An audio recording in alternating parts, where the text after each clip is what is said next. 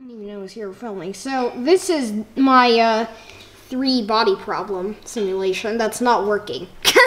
So you just said it was working. I ran into a bug, and this is I went back to the non-fixed version. But just like 2 minutes ago, before I grabbed the camera, you said it's working, and you were really I said happy. it's working. Can you go back to that version? So I could just add that back, and I could do that, and you can see now they're working. I'm not totally happy with this because I didn't actually get that orbiting effect.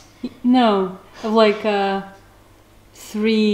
a sun, a planet, and something else. In this case, it's 2 stars and a particle of insignificant mass. Like a dust particle.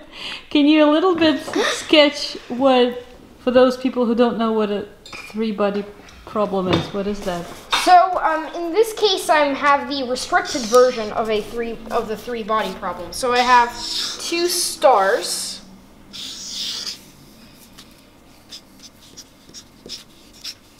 We're talking about the Newtonian problem, right? In this case, they have the same mass, but they could have different masses. In this case, I have the same mass, 2 stars, and then they're subject to gravitational attraction. They orbit each other, and then a particle with insignificant mass, so basically doesn't have any mass at all. So basically just basically doesn't have impact on the stars, but it just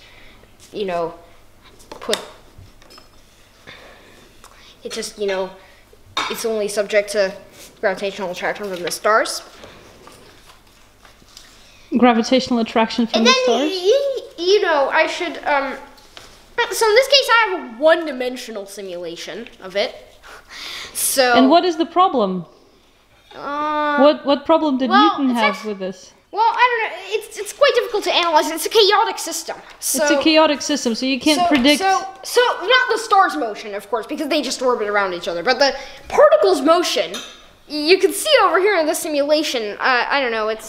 So as you can see right now, the simulation is not working very well. They don't really orbit around each other. But you can see the stars are producing this regular orbit. And the particle over here, which is this black line, is producing this chaotic path. Let me just run that again.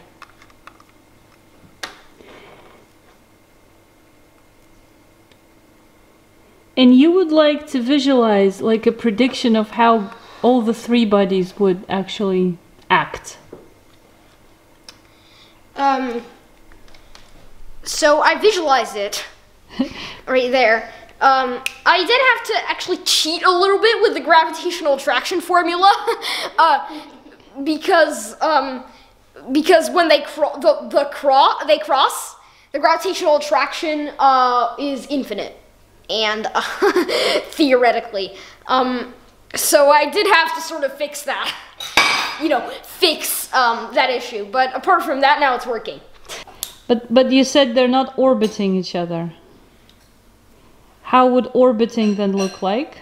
What would orbiting? Well, I would just say going back and forth like this, which they do for like a few cycles over here. So. All right, I'm sorry. Which they do for like a few cycles over here, and I think you'd see this better if I run the simulation again. You can see over there. So this is orbiting. They orbit a little bit over here. But you'd expect it orbiting like a sine wave, sort of like. I would. Maybe I should increase this little sort of like cheat thing that I put in there. About the infinite, but how can you increase infinite gravity? I don't increase it, I decrease it. Now they're going 2 different ways. Which opposite directions. Because if I remove the constant at all, so it doesn't, now it's gone, it also behaves like that, look. Huh? It fell. Wow, the second one fell. This is so funny. The actual problem was that there wasn't a way to calculate the orbits of 3 bodies. Like for 2 bodies is fairly easy, right? And yeah. But it has been solved, right? It has been solved recently. So, and by recently, I mean, you know, How was it solved, you know? I think just with a computer simulation, like Like yours. I think in 3, well, in 3 dimensions, of course. Mine is just in 1 dimension. I should try making a 2-dimensional version of this, because then I wouldn't have this problem of them, like, crossing. Yeah, maybe you should try that. No, but yours, for example. You're saying it's a chaotic system. What kind of initial conditions have you got? I have just 2 stars, like this. And then the particle just above them, like this. But every time that your initial conditions are the same, they display the same behavior, or they display different behavior independently from your initial conditions. Now this is the same, right? That we just saw. No. Well, yes. Okay. Okay, let's put the little cheat back in that I had earlier. Clever workaround.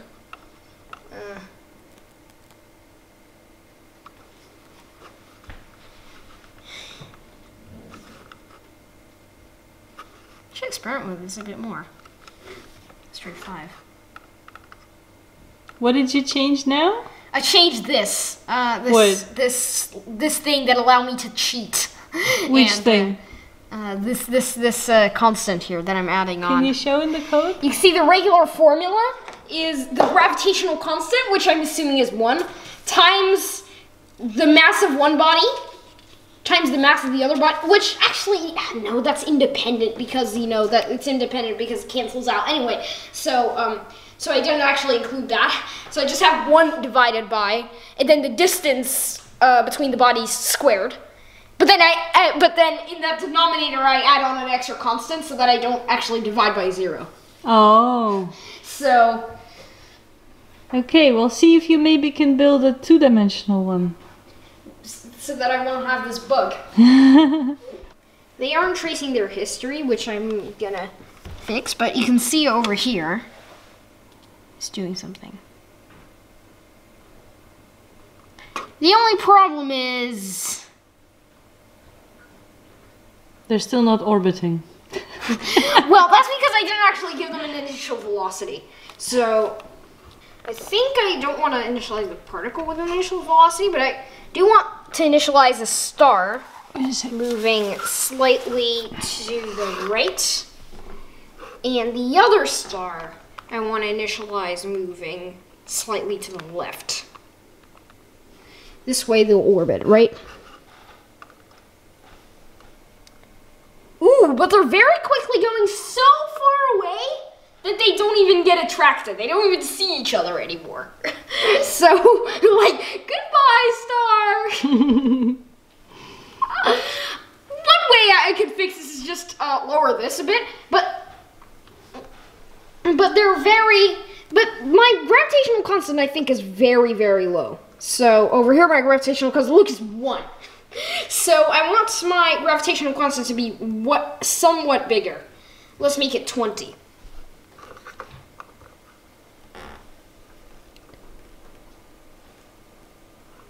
Ooh, they had a very wide orbit just there. Let's make it 40.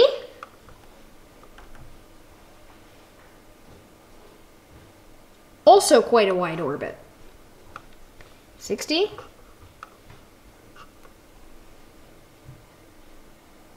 There I saw an orbit. A single orbit. Let's make the canvas a bit wider. Like 600. And initialize them a bit more to the right at 300.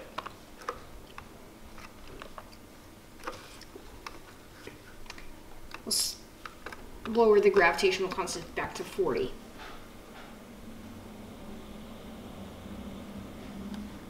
Whoop, goodbye.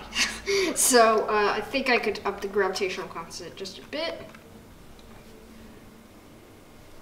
Oh, my particle is still initialized at that spot, so I want my particle to also move over slightly. Why is it always attracted to the right one? Oh yeah, because the right one is at the top, of course. Let's make it 120. What? Gravitational constant. The constant. The gravitational constant. No, Newtonian gravitation. Let's put one at like 210 and the other at like 270.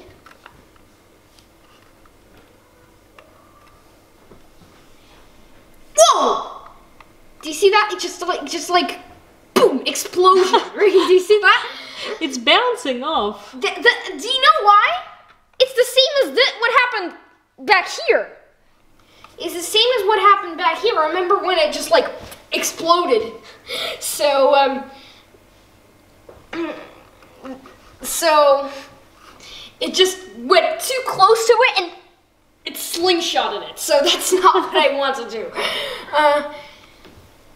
But you see the two stars orbiting each other quite stably now, and you can see we're actually in a working scenario. Let's move the particle to the left in the initial condition, like 280. Like this. No, it got shot off in a different direction. 250? Well, okay. And now you can... Oh, look at that! That's actually quite what I was expecting. That's what I was expecting. Oh, look at that, and it's not gone. It's still around. This is what I was expecting. It just shouldn't you give the massless particle like a different color? Because they're difficult to distinguish when they're moving quickly. You can see the black. I think it's clear. The black one is not when I'm looking through the camera. But you can see now it's in there. And now it's slingshotted. Oh, it was a comet. I know what it was. It was a comet! I don't know. Let's up the gravitational constant slightly. 120? I don't know. Now we're back to where... What? Almost. You can clearly see it's a chaotic system, though. In this visualization. You can... Yeah. It's just...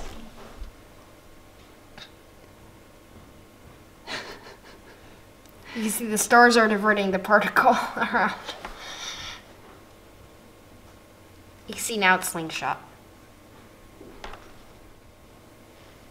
And now it should come back.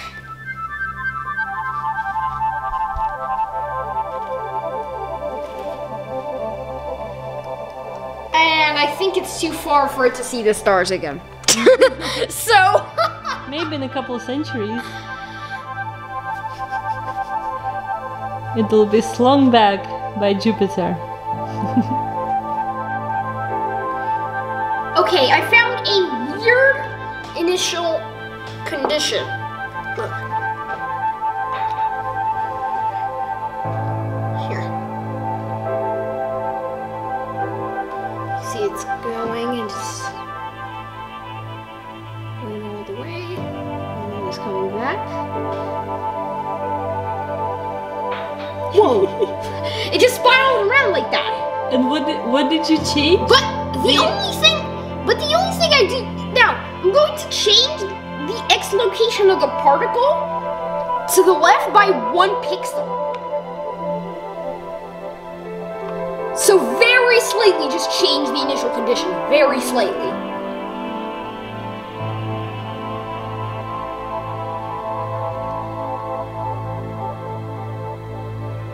And now it doesn't happen anymore. And it also sticks around for quite a while. It just, yeah, it's a chaotic system, right? It's a chaotic system. It's just, I just moved it over to the left. I just moved the particle over to the left by 1 pixel. And that was already enough to change it. As dramatically as that. I should really make one of these, but with, 2 of them. Which sort of start right next to each other, and then you compare them. Yeah.